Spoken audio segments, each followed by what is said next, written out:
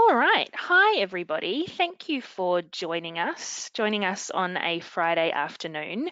Welcome to Isentia Conversations. This is a webinar all about communicating through change. I know that we've got some people in the session today who have been to all 4 of these webinars so far. For some of you, this might be your first session. I'll try and recap really quickly what our aim is with these sessions. We started this webinar series because we knew that something really big was going on in the world. We were all adapting to new ways of working. We were thinking about the best ways to communicate in this time of massive change. And I think it's really interesting. Today we're going to talk a little bit about how even this time of change is changing. We've seen some of us have been working at home for about 4 weeks now, and the way that we might be feeling, the way that we might be working, and the best ways to communicate might be changing even within that period. So for the next half an hour, we're going to talk to the faces that you see on screen at the moment. I've got 2 guests in our session today.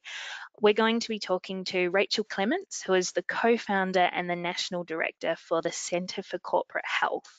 And the Centre for Corporate Health, they work with organisations, and part of what Rachel's work is with that organisation is creating psychologically safe workspaces. So that is a really interesting question. I can't wait to dig deep into that. What kind of risks do organisations, do communicators need to be looking out for during such a time of stress and anxiety and change? We've also got Ngaire Crawford with us today, and Ngaire Crawford is our Insights Director for Australia and New Zealand at Isentia. So that means she heads up our Media Research Division. And Ngaire is also so passionate about communication and the measurement of communication. She's the chair of the Global Young Leaders Group for AMAC. So AMAC is the International Association for the Measurement and Education of Communication. So because Ngaire and I are friends, that means that I can tease her and say that she is a massive communications nerd. So I'm going to hand over to these speakers in just a second, but I did want to let you know that we'll have time for questions at the end of the session today. And we have muted all of your microphones coming into the session. I know that we're all doing a lot of video calls at the moment. I've seen people joke that not muting your mic is the new reply all to a company email. So we have muted your microphones for you, but we would absolutely love to hear any of your thoughts, and we will have time for your questions as well. So if there's something that you'd like to ask Rachel or Ngaire or ask all of us, you can do that via the chat area. If you want to spend a little bit more time on a certain topic, just let us know there as well. And if you're wondering where that chat area is, it is on the right-hand side of your screen, just in that nav panel that comes up for GoToWebinar, the software we're using today. All right, awesome. What I'm going to do is hand over to Ngaire. So Ngaire, you've been doing these webinars with us for the last couple of weeks. You'll be a familiar face to some people who've joined today. What's changing? What are you noticing? The main thing is that we're all starting to get a little bit scratchy, and this is reflective in media coverage as well. Mostly you can see some of the shifts around lockdown restrictions, that longer term view on business and economic impact, and the big question of when is life going to be normal again.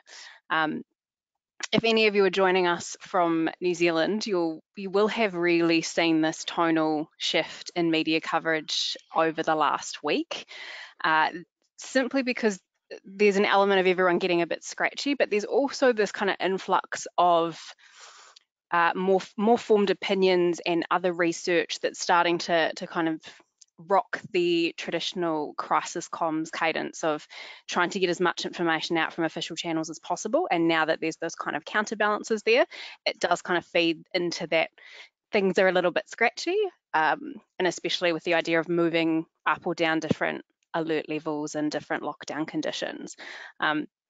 It's also really reflective in what people are Googling in this part of the world. Mostly people are looking at what the restrictions are and what they are and aren't allowed to do, and also starting to pick up a little bit more about misinformation. So there's a bit more Googling of particular drugs that have been claimed to be really effective, a bit more Googling of things like 5G and other fun theories. So just really reflective of that people are starting to get a little bit antsy. And yeah, social media, people are still being quite creative and looking to be innovative, but that undercurrent of stress and uncertainty that I think I've mentioned in the last couple of weeks is certainly starting to pick up. Mm-hmm. I'm going to flip to the next slide, Ellie. So to give you an idea of what people have specifically been worried about, and some of this is indicative of that switch from what I need to care about right now to what I need to start caring about in the future. People have been very concerned about bills and rent and mortgages and those really specific the next thing I have to pay. We're seeing that starting to go down a little bit. And superannuation is actually the thing that people are becoming really, really worried about, which is reflective of this longer term view. Obviously, we can still see mental health and job losses and things like that coming through. Really, it being about individual bill payments rather than job losses themselves is also reflective of some of the support structures that are in place. So it's a bit more about your own personal income and how that's reduced rather than necessarily about job losses or business strategies. If you want to flick to the next one, Ellie. I'm obviously really excited to hear from Rachel today, so I've probably kept my bit a little bit shorter than normal, but mostly because I wanted to reiterate a few points that I've been on about for the last couple of weeks. So for those of you that have joined us on multiple weeks, I apologise, but sometimes there's a real benefit to hearing things twice. The context of all of this environmental information when you're communicating right now is incredibly important. I know that as communicators, everyone wants to provide genuine and authentic communication. We all know that that is the most effective communication. But at the same time, the best way to do that is to really understand who you're communicating to and what they're going through at the moment. So yeah, know your audience and know the context of what it is that they're feeling. Audiences and businesses are really starting to get antsy about normality and what future will look like and what that new normal is. And it's important to listen. I think I've said a couple of times around adding additional sources to your information bubble. Even just some of the things that I've mentioned around Google Trends, some of the other interesting things to do is obviously to look at what's trending on Twitter, but also have a look at specific hashtags on Instagram and particularly TikTok as well as the other one that is always worth having a look at, just so you can get a quick flavour of what people are doing, what they're caring about, and what they're reacting to. Keep testing and seeking feedback with audiences. They're quite receptive at the moment because there's a lot of people with a little bit less to do and a little bit more time to occupy. But just be conscious that patience is really starting to wane. So just be conscious of what kind of responses you might get. Keep seeking out innovation. The best way to do this is consider how you consume media and the types of things that you follow. I personally am very obsessed with dresses and buy way too many. But that means on Instagram, I follow a lot of designers. So I've been watching how they've incorporated social media into their design process for next year because they happen to be at home designing. So that's been really interesting for me. And yeah, continue to watch what drives those emotional responses. Cancel culture and all of that stuff is incredibly fascinating. You shouldn't take it too seriously, but it is a really good touch point on those things that will really quickly outrage an audience, which is usually indicative of kind of wider social feelings. But yeah, that's it from me. So I'm going to hand over to Rachel now. Thanks, Ngaire. Hi, everyone. It's great to be here with you today.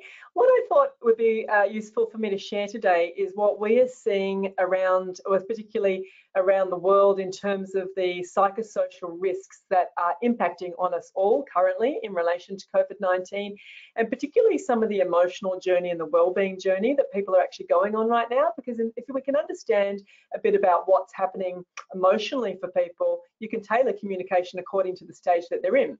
So what I'm going to go through today is firstly just a bit of a framework for actually understanding what some of those psychosocial risks are that we're seeing right now, and we're thinking about for ourselves and our own teams as well. A little bit of a framework for how we might address some of those risks, and obviously time at the end for some Q&A discussion.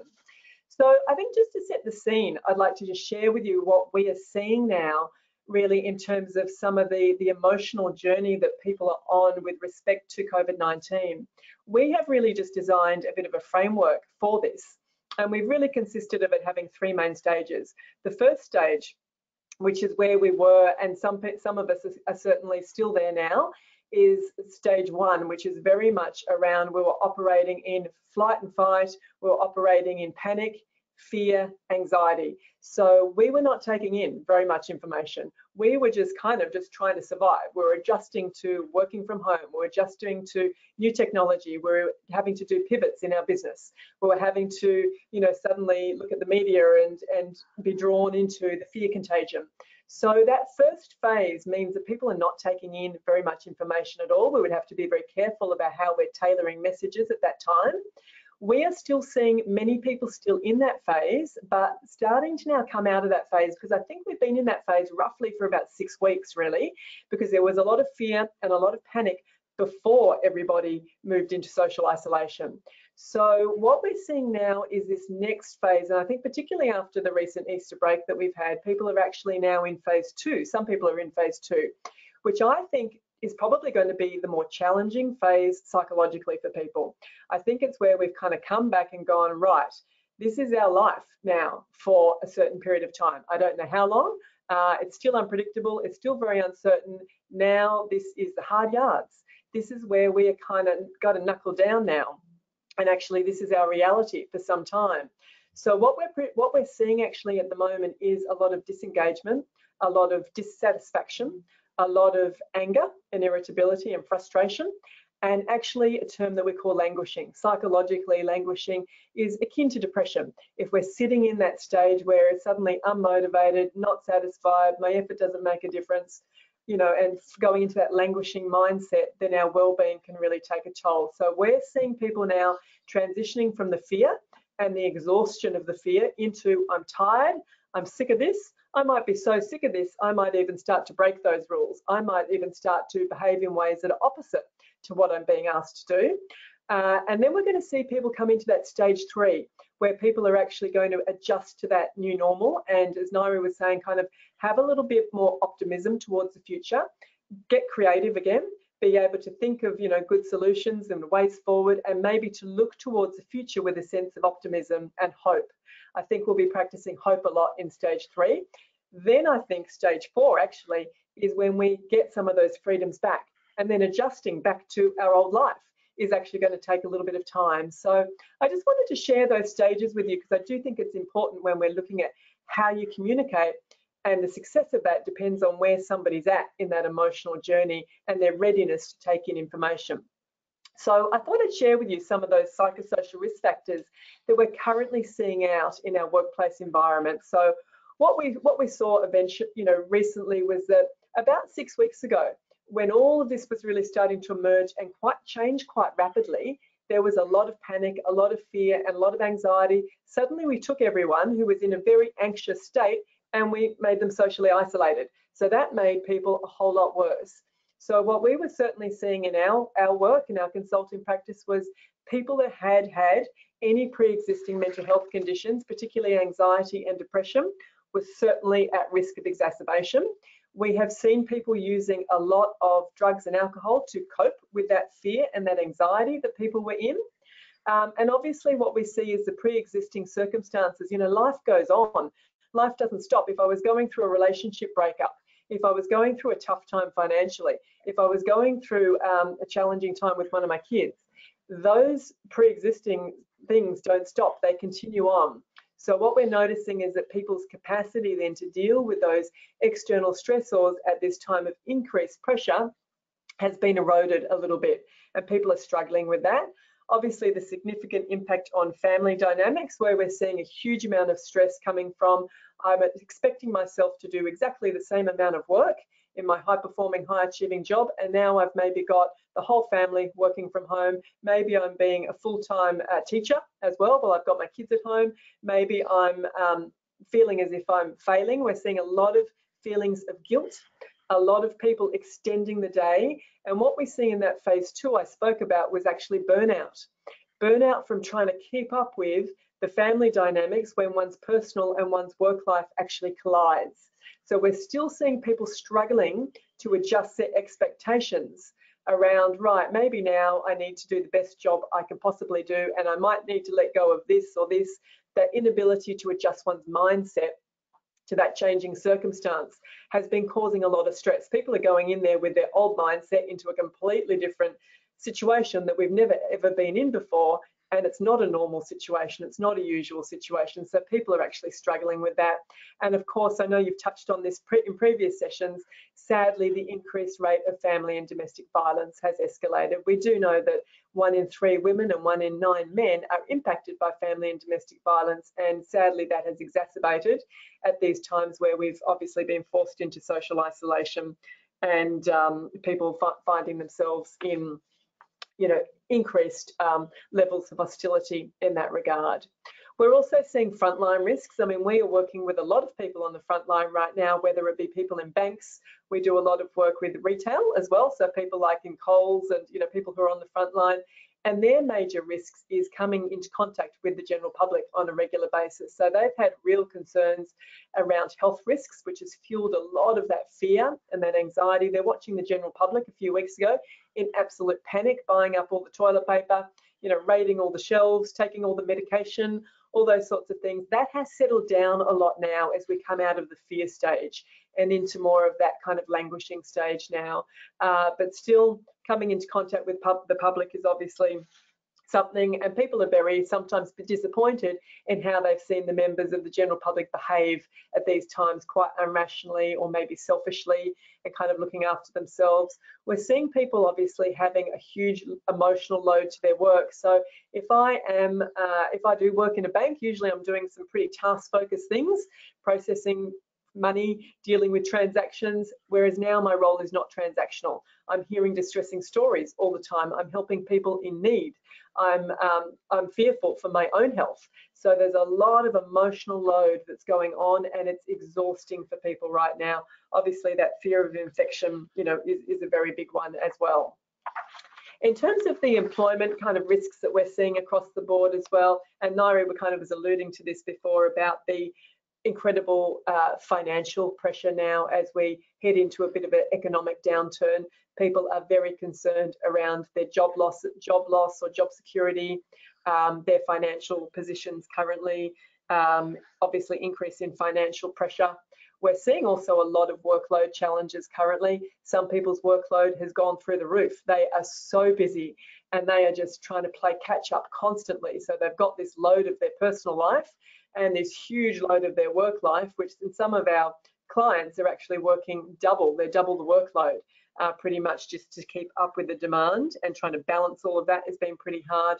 That loss of direction, feeling as if, oh, you know, I'm not quite sure where my career is going right now. I feel a little bit of a loss of, I feel a bit isolated, feel a bit of decrease in that motivation. I feel as if I'm maybe not as satisfied. I'm not sure exactly, that uncertainty. And the risk of that is that we need to keep our teams very motivated, particularly in phase 2, to avoid the risk of languishing, to avoid the risk of demotivation and job dissatisfaction, of course. We're also seeing actually a new risk emerging, an OH&S risk of people working from home. So a lot of people are kind of saying, look, I don't even know if I can kind of really do my job properly when I'm working from home. I was hearing from one client that they said their biggest challenge right now is getting their employees to actually do their job, because some of them are refusing. They're saying, oh, I don't have all the equipment at home. It's not exactly as my setup is at work. So I'm actually not going to work as much as I normally do. So that's kind of what we see in that languishing state, which leads to, you know, very, you know, unproductive kind of teams at this time. So this is basically just a quick summary of everything that we are seeing playing out now. So I would say from a wellbeing perspective, we are struggling with different aspects of it. So we were struggling with the fight or flight reaction, fear and panic. Now I think we're going to be struggling with depression, and sadly, the prediction of increased rates even of suicide. Stage 3, I think we'll come out of that a bit more and into a bit of more of a positive stage of that hope and that optimism. We are actually also seeing increased incidents of incivility and aggression. So people are just not being as tolerant of one another, and not being kind to oneself or one another, and that's kind of coming out in terms of aggression or incivil kind of behaviour. I'm working with a lot of groups right now where they're getting customer calls from their customers saying, hey, I need some adjustments to my plans that I was on, and getting, you know, a lot of abuse. So I've been doing some work with them about how do you communicate effectively with people, and they've never had this in their history. They've never had to develop these skills because their clients have always been really lovely. But in times of stress, that aggression, that anger and that frustration, particularly in phase 2 when we're contained like this for a long time, it goes against the grain. As humans, we don't like to be contained, so the risk is that we do the opposite. We start to act out, and we start to verbalize that, and we start to do the opposite of things that we're actually asked to do.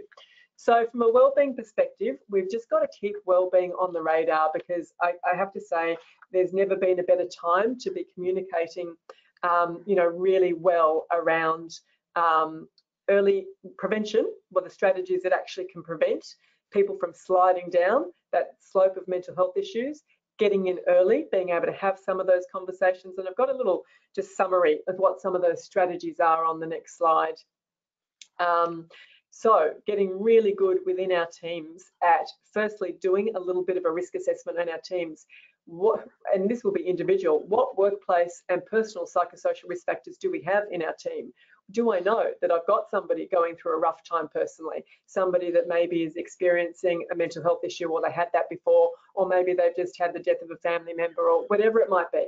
Really keeping an eye on what are those psychosocial risk factors we may have as a team.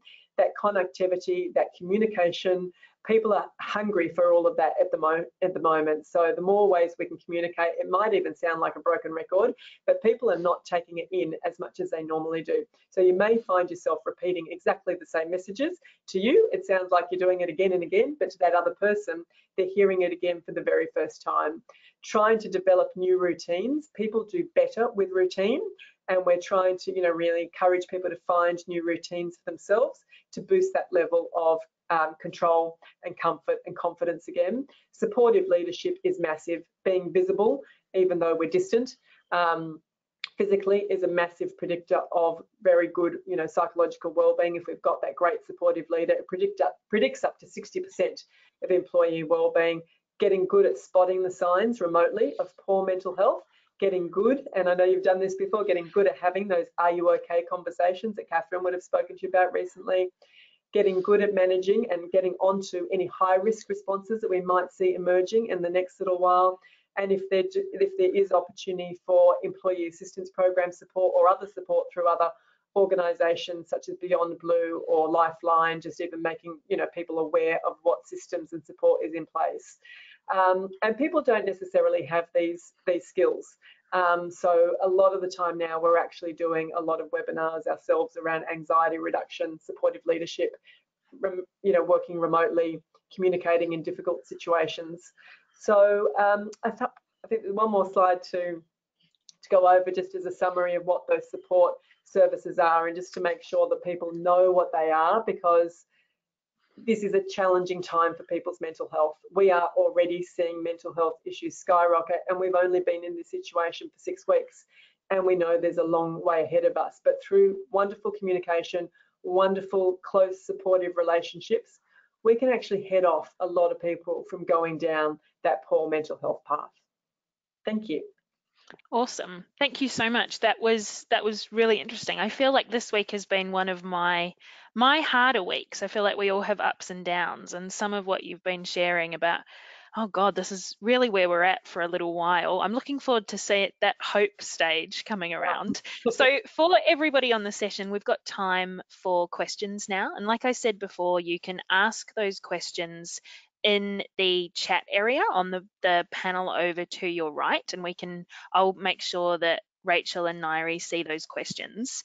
I think I had one question for you, Rachel, and I might have one up my sleeve for you as well, Ngaire. So you were talking before about how some people right now might still be in phase 1, some people might be in phase 2, some people might already be starting to see that road out or feeling that hope. Yep. whether you're communicating internally or whether you're communicating to stakeholders or customers, do you have any recommendations for how you can kind of blend or target messages that are for all three groups? Because you're not necessarily going to know who is where. I know, and it's interesting to think about because those stages are a little bit similar to the grief cycle, you know, in terms of they're kind of a little bit where because we are grieving a little bit of our loss of life or loss of income and loss of a whole range of different things. You know, ideally, if somebody is in what we call their emotional brain, which for a lot of us, we are in our emotional brain, and sure, they're different emotions. So we've got the emotions of stage 1, fear, anxiety, the emotions of stage 2, languishing, depression, demotivation, the emotions of stage 3, positivity, optimism, hope. So when people are in the negative emotion, their brain is actually shutting down. So the studies from neuroscience tell us and show us that we are not taking in information. So I'd be making your communication pretty short, pretty simple, pretty sharp.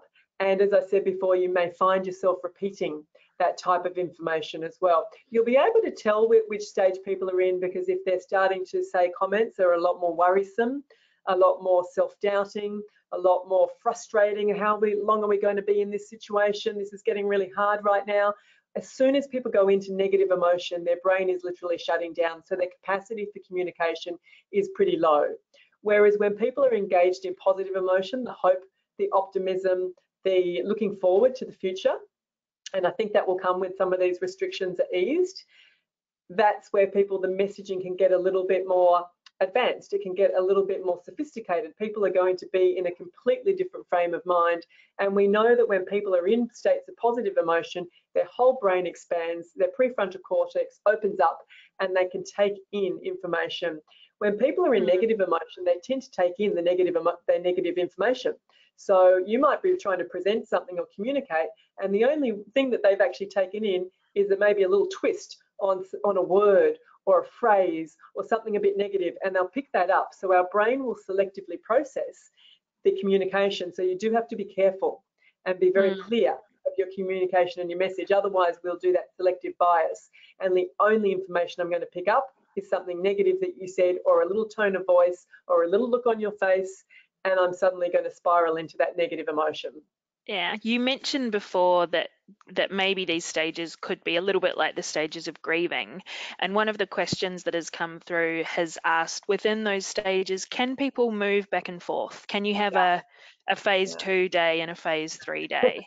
Absolutely. I think that's a great question because we're all going to be going through these phases very individually, and I think it is a daily thing, really. I think now stage 3 is actually coming in. Like, I am seeing a little bit more hope than I was just before Easter, which was only like a week ago. So I think, I do think it's a daily change in state. It's a very fluid, very fluctuating state. Awesome. We've got another couple of questions coming through, which is fabulous.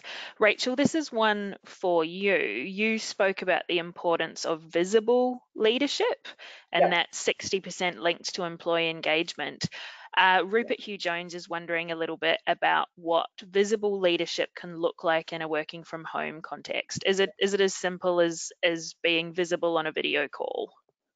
Yeah, I think that's a great question. We really are encouraging people at the moment about, visibility, getting a vision, because when we actually, the research from neuropsychology shows us that to get the benefit of connectedness, especially at this time, you actually have to see someone. You actually have to see their facial expression. A lot of the research has been done actually on the eyes. So if you can see someone's eyes, you will get benefit from connectedness. You're going to release oxytocin in your brain. So the research shows that we don't release as much oxytocin through a text or through an email or through maybe picking up the phone and just talking to someone. So the visibility is looking at creative ways that I can be visible when I'm distant. It could be looking at, and we like to see everybody in our team once a day. Somewhere someone has to actually visibly see someone. Are they looking disheveled? Are they looking okay? Are they looking happy? Are they looking worried? Because when people start to decompensate in their mental health, they'll start to avoid that. They'll start to shut that down. They'll start to hide behind that. Oh, sorry, I can't get my camera working today, so I'm not going to appear. So really keeping an eye out for that. I would say visible, absolutely, at least once a day, and supportive leadership. So those just regular check-ins, not just about work, but the research shows now it's about checking in with people's well-being. You know, you've had a busy day. I can see you've been really busy. Just want to check in. How are you? How are you going with this? How are you coping at the moment? And just building in those well-being conversations on a regular basis makes it okay for someone to speak up if they're not traveling so well. Awesome. I've got a couple more questions in the question area. If you have a question as well and you're listening in, pop that through. We've got time for a couple more if we're being a little bit sneaky. So Rachel, do you think, this is a question coming through from Alison, do you think we need to do some work as a society to develop resilience? Alison has been a little bit surprised at how difficult some people have found this lockdown. Yeah, I agree. I mean, look, the research shows that we haven't really been through any particular challenging time. If you're probably, less than about 42, you probably don't even remember the recession that we had, you know, way back kind of in the 90s. So the research does show that for people who are younger than about 42, particularly younger generation, are much less resilient than what we were 20 years ago. So that's a very common theme in the literature. And that's why we do a lot of work with graduates, for example, when they're starting out in their careers. So when they're in their early 20s, they are very low on resilience, incredibly low. So we see corresponding high mental health rates. So that's where, you know, we do a lot of resilience training throughout all age groups. And it just means that people have never learned these skills, because how we learn these skills is actually going through adversity, going through challenges, going through a tough time. And this probably is many people's tough time. People may not have ever been through an economic downturn before. And that's where you actually develop those skills and harness those skills of resilience. So I think it makes perfect sense of people actually struggling to cope with it, because they really, sometimes people have not developed the muscle of resilience yet, because they haven't been through very much adversity. And even we're noticing that in our team, where I say, I can't believe someone asked this question in this type of environment. People are like, remember, they've never been through a tough time globally before. So it's a kind of a different frame, but I would agree, people are struggling. Common theme in the literature, we're lower on resilience than we were 20 years ago. Interesting. Ngaire, this is a question for you, and then maybe we've got time for one more, and then it's probably time to cut these off. So Ngaire, you mentioned that people are scratchy at this time. For communicators, should we be tailoring our messages with the knowledge of this? Maybe there is some sensitivity, or do you think it's still BAU for communicating right now in this scratchy time period? I'm a fan of tailoring communication for the context. I think it has the best cut through and the best result. It's something people remember. It's hard to, in a time like this, and in any kind of crisis, it's really easy to just, everything's this constant flow of information and you don't really pay attention to a lot of it. But there'll be these funny little things that anchor you and that you'll remember. And a lot of the time it's when someone's done something that you're like, oh, that's really nice, or oh, that makes a lot of sense. So I'm a big fan of that. So I think, other than being really clear and concise at the moment when there's a lot of information out there, I think I'm a fan of being really open about what you think people are going through, and talking to your audiences like you understand them, and that you're interested to know how they feel. I think there's a real benefit to that. Does that resonate with you as well, Rachel, for communicating with people who are in those phases right now? Yeah, I mean, I'm doing a lot of training with people around empathy, and just, empathy, listening to your clients, listening to your teams, inquiry, genuinely asking people how are they, how they're going, and being present. Because I think communication, sure, the words that you say are important and they carry some weight, but I think it's so much more important the energy you bring to these conversations, the care factor, the empathy that you bring, the energy that you carry into this conversation, that's where you make the difference with people. People can hear in your voice that you are very caring, you're concerned about them, you're here to support. And I can't tell you what that feels like. If you're internally anxious and you've got a lot of those psychosocial factors going on, to hear someone who's calm on the other end of the phone or on a video chat, to be able to say, right, that person sounds in control, they sound calm, they're inquiring how I am. At these tough times, that just speaks 10 times more than what it ever did in our kind of normal kind of world. So I think just taking the time, being genuinely kind to other people, taking the time to inquire about their well-being, how they're going, is going to speak volumes. And without you even knowing it, you can be heading off a mental health issue for somebody without you even knowing it. Just the way that you have related and what you have brought, the energy you have brought to that communication situation can actually sometimes save someone from spiraling out of control. And, you know, it's a profound difference without you even knowing it. Yeah, I think a lot of what we've shared today has really resonated with people. We've got some comments in the questions area saying that it really makes sense, that it's a journey of stages. People have been struggling because of the unknown duration of the period, and it's hard to shape that messaging when so much is unknown. Also, people saying realizing how important visibility is. Some people saying they're definitely going to do more video calls has come through there as well. So I know that we've started having a really interesting chat, and we've gone a little bit over time because we've gotten stuck into those questions. There are some contact details up on screen now for Rachel, but you should have my email. So if you don't have time to get this down, just drop me a line if that's something that you'd like more information on, or you'd like a link through to those the work that the Centre for Corporate Health does into mental health, mental toughness and wellbeing. We've fully done the questions. That's definitely all we've got time for today. Thank you so much, Ngaire. Thank you so much, Rachel, for sharing some of your wisdom with us today. I think it was just what I needed to hear this week. We're going to be doing this webinar session again on Friday next week. We're going to have something a little bit different next week. We've got Helen McMurdo from MTV, and she's going to be talking about her Alone Together campaign and tips for connecting with younger audiences during this time. I know Ngaire said something about TikTok before, so if we're talking about younger audiences, I imagine we'll have some TikTok content next week as well. Thank you everybody so much for tuning in today. I hope you have a lovely weekend. Be kind to yourselves, be kind to each other, and see you next week. Thank you. Thank you. Thanks everybody.